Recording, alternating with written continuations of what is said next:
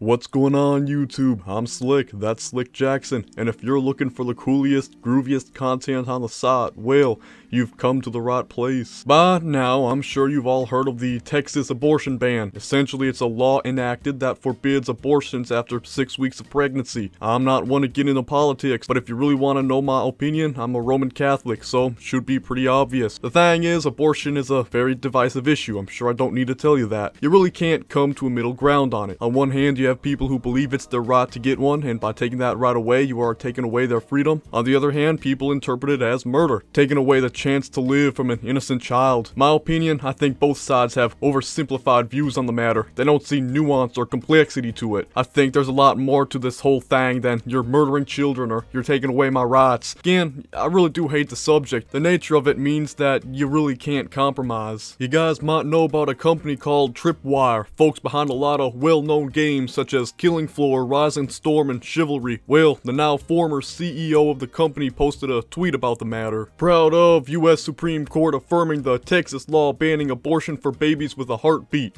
As an entertainer, I don't get political often. Yet with so many vocal peers on the other side of the issue, I felt it was important to go on the record as a pro-life game developer. Nah, I don't know, I've always held the opinion that when public figures and celebrities push politics onto their following, it's just kinda, I don't know, off-putting I suppose. I don't really like it. But if we're going off the tweet and the tweet alone, I don't see what's wrong with it. He's saying that he's pro-life and he agrees with a bill that supports those beliefs. He's not trying to get other people to agree with him or encouraging states to follow suit. He's just simply stating where he stands on the matter. But of course, Twitter didn't take too kindly to it. Jesus man, really? You are all about this messed up Texas bounty law that pushes us closer to some kind of Gilead dystopian religious state? Really? I mean, how can anyone be proud of claiming dominion over a woman's personal freedoms? You're proud of the state dictating rape victims and incested girls to carry a pregnancy for 9 months? Congratulations on being brave enough to come out as part of the majority of men who are hostile to women and their autonomy. You fit right in your industry. Proud of the gaming community condemning you for supporting a law that controls women's reproductive rights. As a reviewer, I don't get political often, yet with so many vocal peers on the correct side of the issue, I felt it was important to go on the record as pro-choice. By the way, I like how this guy talks about his image as a game reviewer. Dude has 136 subscribers. Dude, get off your high horse. I reiterate my earlier point. These are people who just don't see nuance to the situation. They think this whole debacle is a lot more simple than what it really is. It's a one-way street to them. You're either pro-choice or you hate women and think their rights should be stripped from them. There's more to the other side, but well, phooey for them. So this whole thing caused a lot of fallout. A lot of companies that Tripwire worked with seem to be distancing themselves from the company, including Shipwright Studios, who canceled their contracts with the company. While your politics are your own, the moment you make them a matter of public discourse, you entangle all of those working for and with you.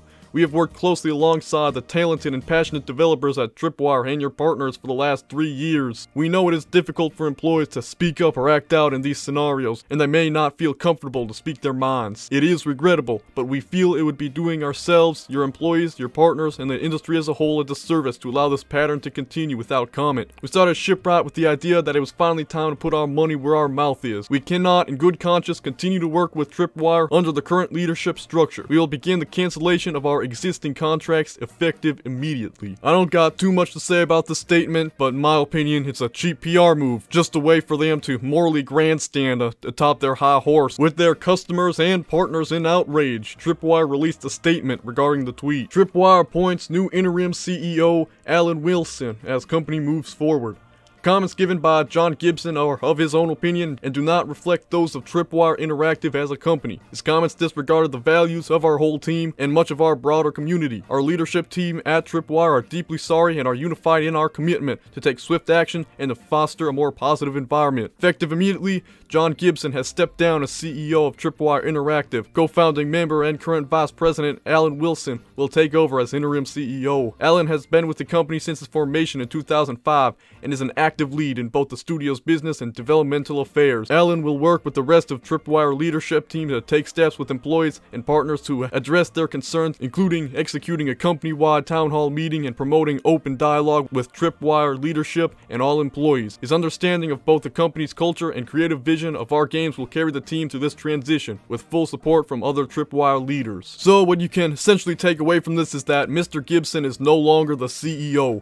I'm not sure if he really stepped down voluntarily or was fired. It's not really clear, but in any case, the company distanced themselves from him. Now I'll say this, Gibson really should have saw this coming. I mean, making a statement like this, especially on a site that's shown itself to be very left-leaning and liberal, not only, but companies are obsessed with PR, so I mean, really, what did you expect? That being said, I don't like the look of this. To me, this says that if you have a belief that's different from the sentiment of the general population, or, you know, a loud minority, which that's what Twitter is, you know, a loud minority, well, your career could be ruined, though arguably it's been happening for a while now. You know, it seems that something these statements come back to is that by making these sorts of political statements, you're entangling your employees and partners, you're associating them with your statements, and that's kind of the whole thing with this debacle. But it's like, would they feel the same way if Gibson came out as pro-choice? Would you still be against him making these sorts of statements on account of entangling employees and associates? Would they still cut ties with him then? I honestly don't think so. All this is being done because he holds an opinion that is unpopular on Twitter. Interestingly, people appear to be just as mad on YouTube, but for the opposite reason. People are upset for the decision to let Gibson go for his beliefs, and are critical for their participation in what they believe to be cancel culture. Many of Tripwire's videos have a less than savory like to dislike ratio, and many comments voicing disdain for the situation. Obviously, PR on Twitter is probably worth more than PR on YouTube, but it's interesting nevertheless. It seems that a lot of pro-choicists are still upset with Tripwire, and many have moved to boycott their company, which is funny to me. I mean, they literally fired the person that made you upset. What more could you possibly want? Honestly, it's just another reason to never bend the knee. No matter how much you try to solve and compromise, people will always be upset. On the other side, a lot of people are upset with the company for firing Gibson because they see it as them participating in cancel culture. So ultimately, no one's happy. Everyone loses. And, you know, at the end of it all, you see a lot of people saying, oh, well, this ain't cancel culture, it's consequence culture. Well, you'd better hope that you stay on the correct side of politics till the end of time, because if you're unlucky, this so-called consequence culture will turn around and bite you in the hoo-ah. It's only a matter of time before you reap what you sow. Hey, that's what I call consequence culture. In my opinion, I think people are getting too upset than what it's worth. If you're gonna bitch and moan about a Christian having pro-life sentiment, honestly, I just think you're deranged. Overall, the situation's a mess, and just another one to add to the pile of the madness that is cancel culture. That's all I've got for this shtick. Nah, do old Jackie a favor and keep it groovy. Thank you very much.